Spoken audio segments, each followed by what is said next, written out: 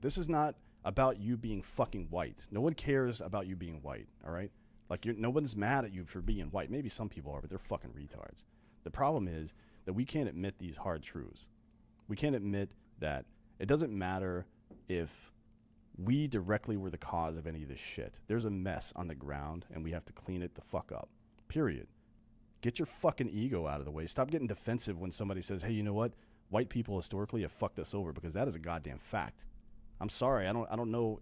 That shouldn't make you feel bad about being a white person. My dad is a piece of shit. It doesn't make me feel bad about being a dude or a white dude or a dude with a beard or a fucking, who cares? What the fuck does what he did have to do with me? Right. I agree with you on that point. There's still a problem here that has to be fixed. We are between 60 and 70% of the population white people are, depending on which, like, technically some Hispanics are considered white as well. I don't know why. I don't know how that works. Mixed. But yeah. Mixed races. And we're 78% of Congress. Sorry. I mean, it's on us to fix this shit. Sorry. I mean, it's on them too to help, and do their part as well. And here's the problem that from my perspective is that people on the right, conservatives and white people, cannot admit this stuff. And the white people who are on the side of these folks are full of shit. The people that claim to be on their side, like posting platitudes and like, oh, fucking thoughts and prayers, or people crying and hugging black people in the street. You're not doing shit, motherfucker. Go make some change in your own community. It's your job to police your people, right? So when I see John Jones out there fucking smacking people around, snatching fucking stuff out of their hands, like, hey, get the fuck out of here because George didn't want this. And I've seen a lot of it, by the way. Yeah, there's a lot. I've seen more and more videos pop up against, peaceful black protesters trying to disarm what appears to be white Antifa. Yeah. Fucking.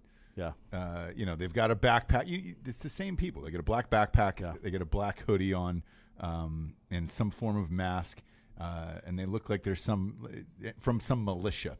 And there's also been a bunch of videos of them being circulated that are paying protesters. Well, people are showing up to protest sites. I've seen a bunch of black kids showing up to protest sites, and for some reason they show up and it's like there's a pallet of fucking bricks with no construction going on anywhere. There's a pallet of bricks there, and the black dudes are like, this is not us, just so you know. And I'm not saying that there aren't black people rioting. There certainly are. There's a bunch of fucking black assholes out there, just like there's a bunch of white assholes out there.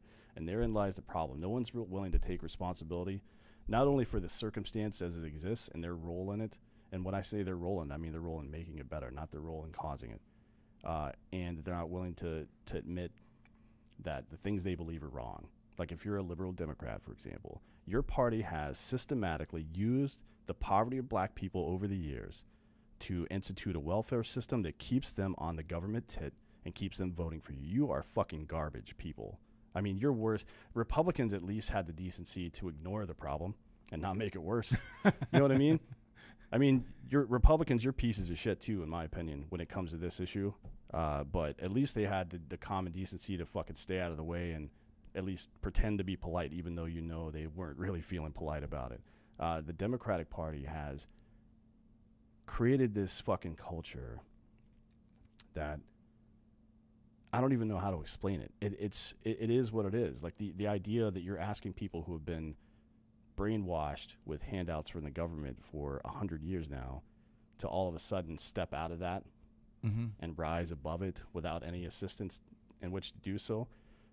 That is fucking you're out of your fucking mind if you think that's going to work. What they think it does though is, hey man, if us the Democrats and we're in power in government and we're the ones cutting you guys checks, you need to go out and vote for us, because if you don't, those checks won't be there anymore.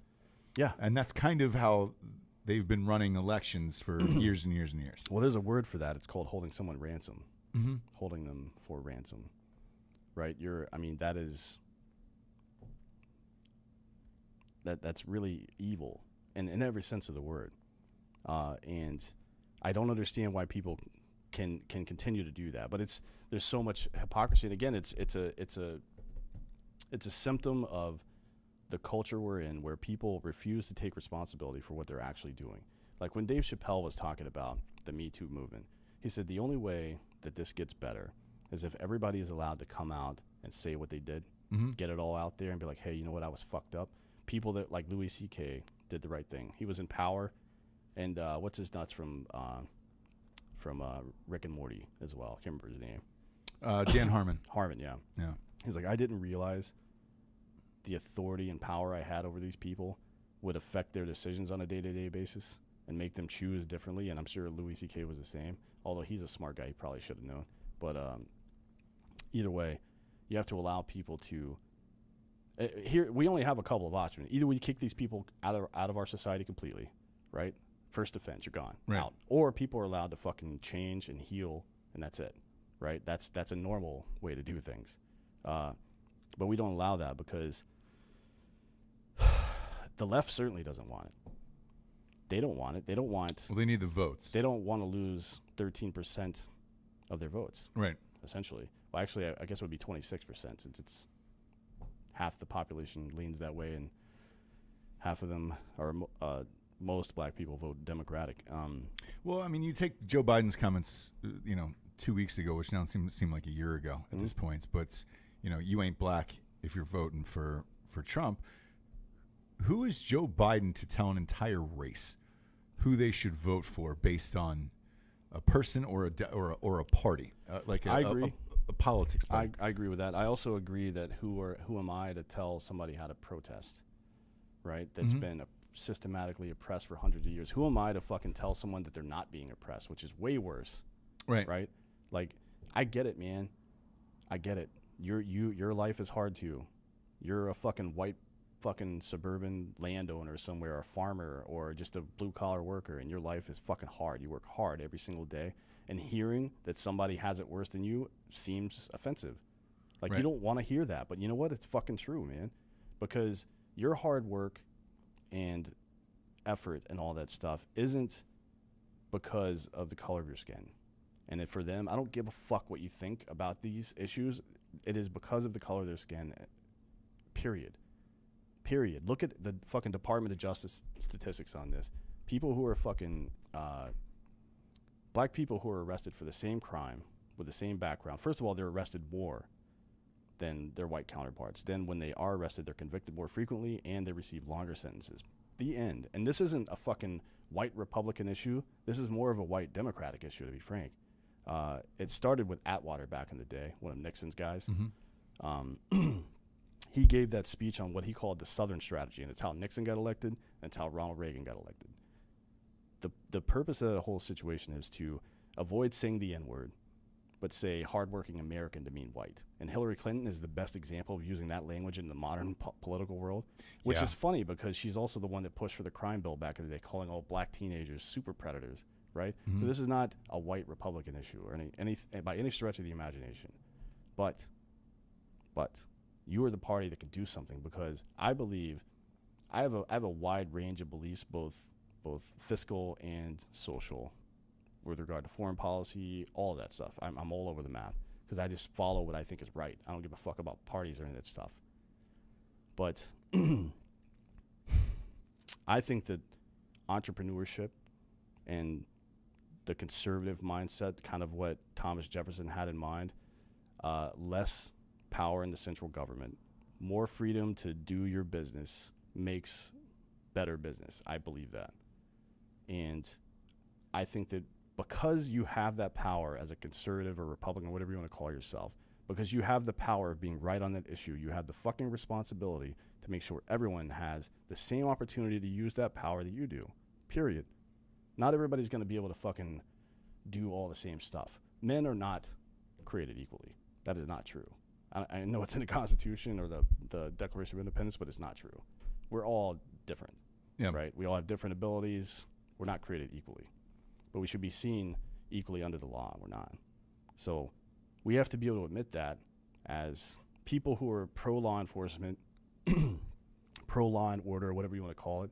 You have to be able to admit that there's an imbalance in this system and that it is our duty to fix it. Just like people that follow Democrats have to admit that your party has used that fucking concept, that oppression, to keep these people oppressed and make them, not only keep them oppressed, but build a culture where they're going to stay oppressed into perpetuity, because there's no concept of upper mobility anymore there. It's just like, oh, we'll get that check and move on, right? Or when there's a problem, we need the government to come help, right? Not private industry. And it's just not, it's immoral. And black people have to be able to admit, and I know a lot of my white friends are afraid to say this, but I don't give a fuck. Black people have to admit that your movement, your mission has been co-opted by cunts that are trying to take advantage of you and trying to make more division. Look, there's no money in good news. Yeah. There's not. There's money in division. Yeah. You got to take a side to make money. You got to write a book about how fucking liberal fucking cities are burned into the ground because of liberal politics. And maybe you're right. I don't know. But is now the time to fucking say it? What point are you trying to fucking make right now? If we're asking these people to be blunt and honest with us and themselves about what's going on over there, we need to be blunt and honest with ourselves about what we're doing and what our role is in this whole situation. And we so far refuse to do it.